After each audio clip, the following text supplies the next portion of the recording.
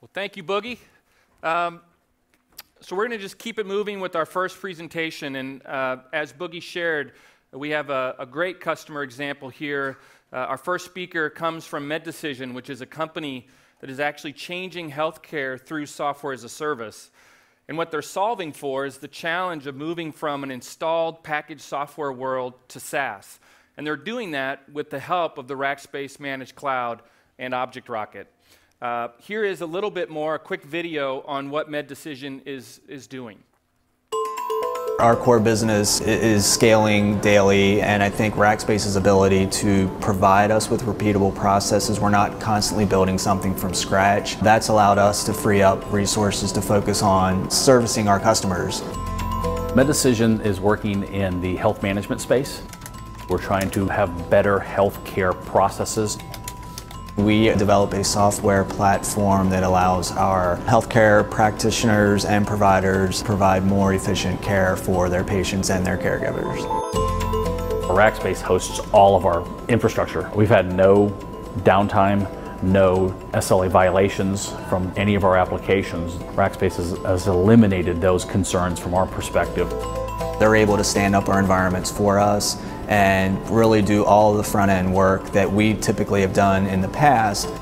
Rackspace has really helped me solve my resource constraints that I have. So I'm able to actually focus on the other things and help drive the business at Medecision.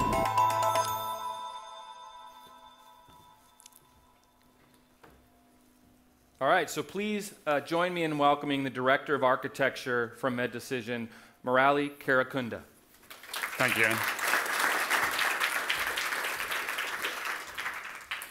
Good morning. My name is Murali Karakunda. I am from Philadelphia.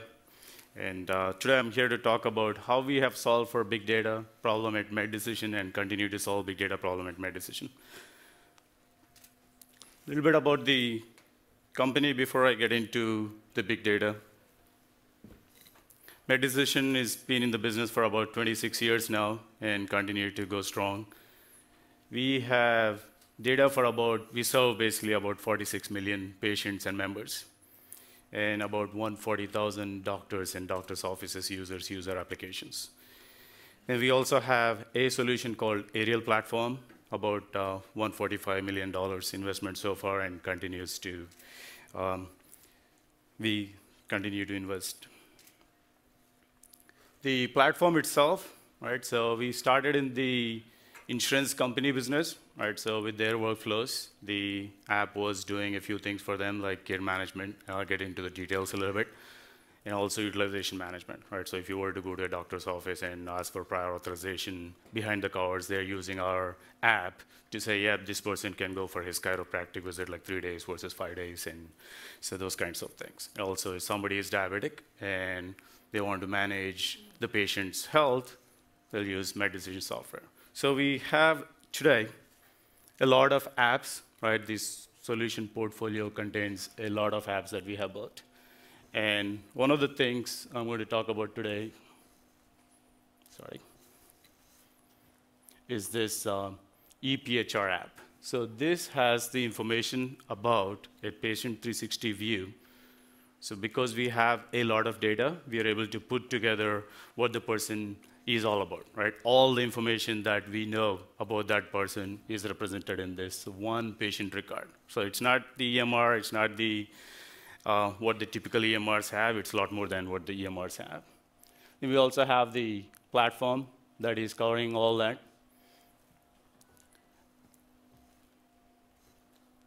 Sorry.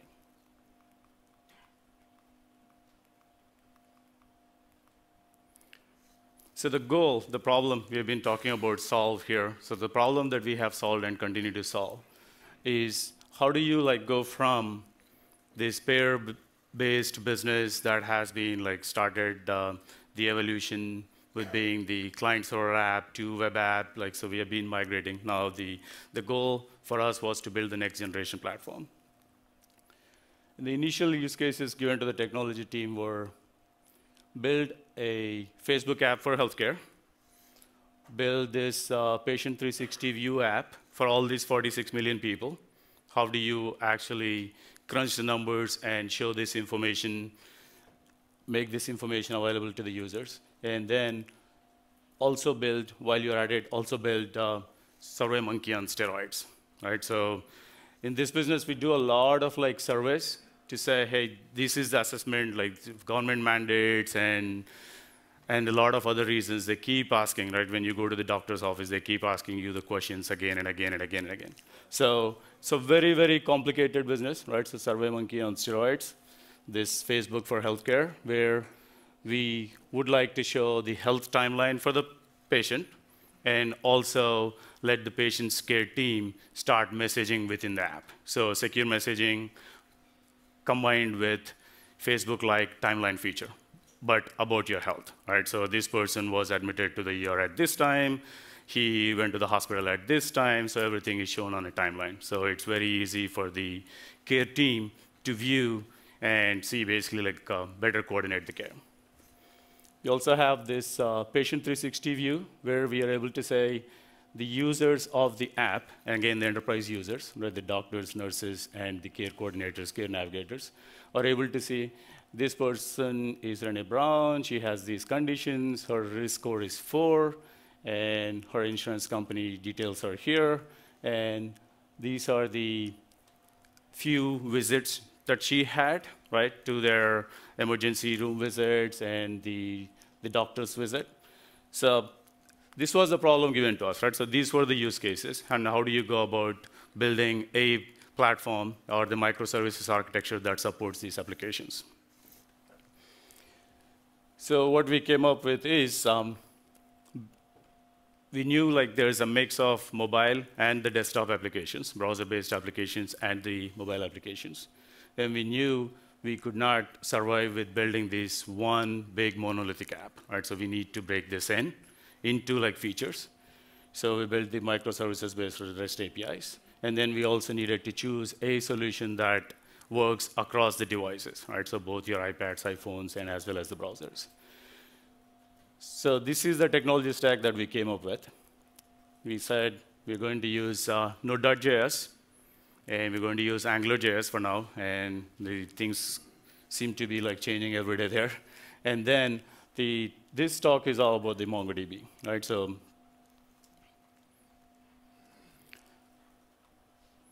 why we chose MongoDB is we wanted to develop these apps fast, right? So our number one reason for choosing MongoDB as the technology is like their development time is much faster compared to any of the rest of the database technologies.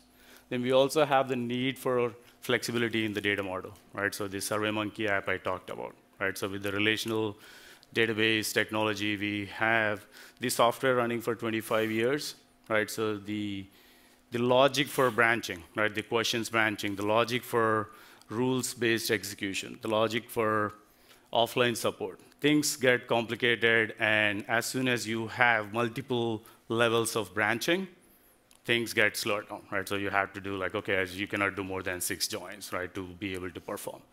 So we chose the document-based data model. Then obviously it's easier to scale out. The journey itself is like, it's not that easy just to move from your JSF, Spring, Hibernate, and Oracle-based architecture to now AngularJS, Node, MongoDB architecture. So we had to do a lot of due diligence. So we rolled out MongoDB, basically saying we had to prove out to both the technology teams and the non-technology teams and say, hey, this is the chosen technology for us, for our use cases.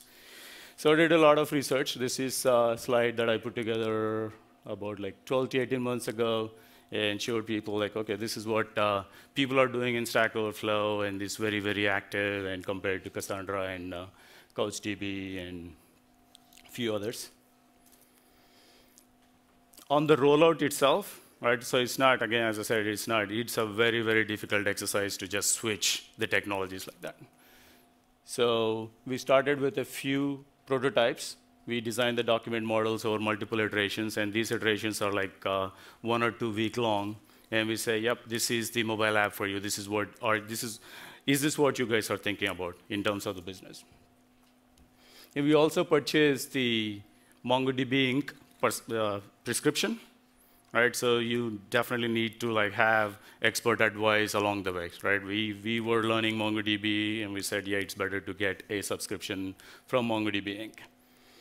The good thing about this MongoDB Inc.'s subscription is they come up with they give you an expert and they do the production health check, right? Before you go into production, and it's like 2 days worth of activity, and it was very good. Then we also, just to be safe, right? So we wanted to make sure we're on the right track. We purchased like 1 day of consulting. We liked the guy, and we said, okay, let's get 2 more days out of this guy, right? So because he did a lot of critiquing of our code. So we had to rewrite a lot of things.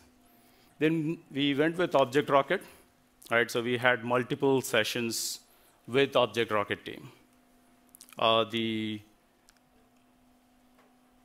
The goals were like twofold, right? So we wanted to give them an opportunity to see what we are doing so they can help us manage better. And then we also wanted to get their feedback as well, right? So we just didn't want to go with one expert advice. So we wanted multiple opinions. And there was a lot of feedback, and sometimes conflicting feedback, right? MongoDB guy said, don't do this in terms of shard key. And Object Rocket experts said this. And it's like, wow, this is amazing. And again, like, it's all about use cases. There's no cookie cutter approach for these recommendations. So that was good learning for us. And of all these use cases, the biggest in terms of the data was that patient 360 view I talked about, right? So and if everything were to go smooth, that was the last use case for us. But because of the change in business priorities, like that happens to go to production first, right? So we are changing the architecture, we're changing the technologies, and we are going into production with the biggest of our use cases, right? So the mobile app with few thousand users would have been a lot easier to scale than this biggest, like run this analytics on the entire population and produce me a view, a 360 view or 360 wall for each and every patient. So this is where like Object Rocket came in and helped us big time, right? Because we wanted to go in an evolutionary approach, and because of change in priorities of the business, we were forced to go with Aerial Hub, as we call it, to production. Project itself is much bigger than MongoDB, and just a simplified view of our architecture, right? So we get data, and this is the data about all these patients that I talked about, right? So their claims data, their medications, their labs, their data from EMRs, right? So we ingest the data, and we validate, we enrich, and we store the data to analyze, and then we put this data through multiple processes, right? So this is where we do a lot of number crunching, risk models, various algorithms, both predictive and prognostic. So we use a few third-party vendors as well. Once all that is done, we get the data back into MongoDB, and then we make it available via the APIs.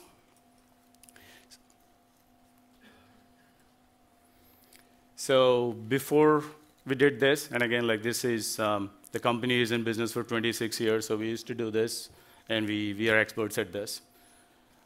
Before, the data latency was like 60 days, right? So the claims data would come in a month later, and we take multiple days to process the data and make it available to the users. Now it's down to 1 day, and our goal is to make it more event-driven and more real-time. But it's huge shift, right, in terms of being able to cut the latency from 60 days to 1 day.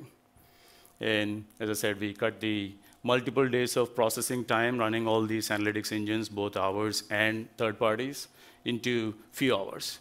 And we also changed the architecture, lots and lots of ETL, Blaze rules engine, and this and that, a lot of legacy stuff we are scared to touch. And we are on the newer stacks, right? So you see a lot of like technologies here because the problem is really big. So we basically choose the best horse for the course. Today we have a single MongoDB database that has about like 1.8 billion records. Actually, I have in the next slide I have more numbers here. The infrastructure, again, the infrastructure is managed by Object Rocket team from Rackspace. So our first use case, we have Of the 46 million, we have the 17 million people in the system, right? So I'm one of the customers. And to support it, we have 20 shards, and the total size is 4.4 terabytes, and it's still growing. And again, amazing, amazing help from these experts, right? So if you look at the shard distribution and the way we went about like choosing the shard keys and all the best practices. We have about like 2.9 billion records now. I guess average growth is like 16.5 gigabytes. And I put this one here, reads and writes, right? For our use case, MongoDB, our use case is more about the reads. And these numbers are not reflecting it yet, but they will. So we do a lot of number crunching, and we make the data available to the users, right? So this particular use case is more read heavy than the write heavy, right? Once you analyze the processes and once you store the data in, then you're done, right? So, but now make the users utilize this information as power and help the patients.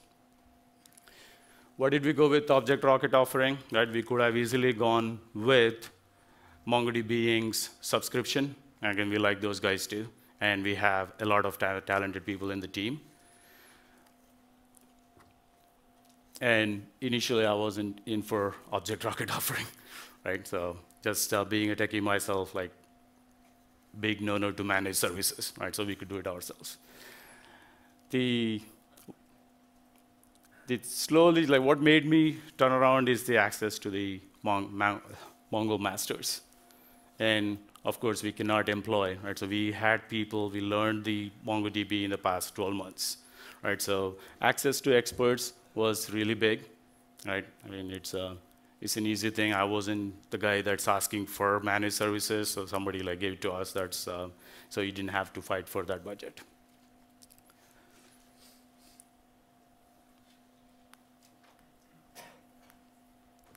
So this use case I talked about, right? So we cut down the latency to 1 day, and we have a lot of processes running here, and we would like to make it more event-driven, right? So the next steps for this project is we wanted to introduce Hive and the Hadoop ecosystem and the Spark. Basically, we want to use the latest and greatest technologies, and that would not have been a pragmatic approach to just jump in with it. So we chose a use case to introduce the Hadoop ecosystem for us. So the next step for us is now we have the data from multiple sources, and we are loading the data into HDFS.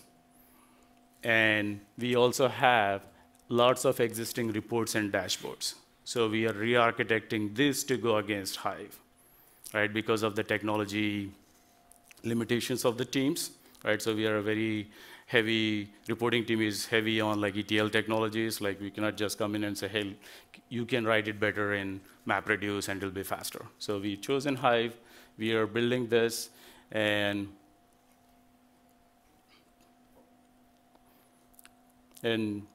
Rackspace actually helped us set up a Hadoop cluster, and this is going to go to production by the end of the year, this Hive-based use case. And the goal is not just the Hive and not just stop at Hive use case with Hadoop. We want to do a lot more event-driven analytics. So this was really good. I mean, the free part was the best, right? So we have one of our customers' data in the system, and we are able to basically recreate the whole system. Right now, we are going through the process of getting it reviewed by the experts at Rackspace and redo our designs and redo our implementation of these MapReduce jobs. Also wanted to touch a little bit about our disaster and recovery. So unfortunately for us, the system went down for someone accidentally deleted our database in production, right? And this is an amazing story. This is the story that made me turn around, like why managed services is good, right? And so that was really bad. So around 5 o'clock, around 5 p.m., the systems go down. And luckily for us, it was at the beginning of the rollout, and not many users were online, and it's their time to leave. Right? They were about to leave, and it's like, oh, 10 minutes, not many people noticed the system went down. Rackspace and Object Rocket guys who spent the next 10 hours to 12 hours. And we didn't have DR yet. I mean, we're still working on our DR budgets and whatnot. They spent next 10 hours restoring it. So they had to write a lot of custom code to say, hey, from this backup and from this off-log. And before the users came in online the next day, everything was back to normal. Everything. We didn't lose a single record. Amazing, amazing feat. I mean, it was really bad when it was happening, but when you look at hindsight, it was, and it's totally worth it, right? It's having an expert who can actually like be there for you. Again, this was something that was, I mean, I don't wish that to happen to anybody, but it happened. But the fact that we were able to recover, it was worth it for us. That's it. Thank you.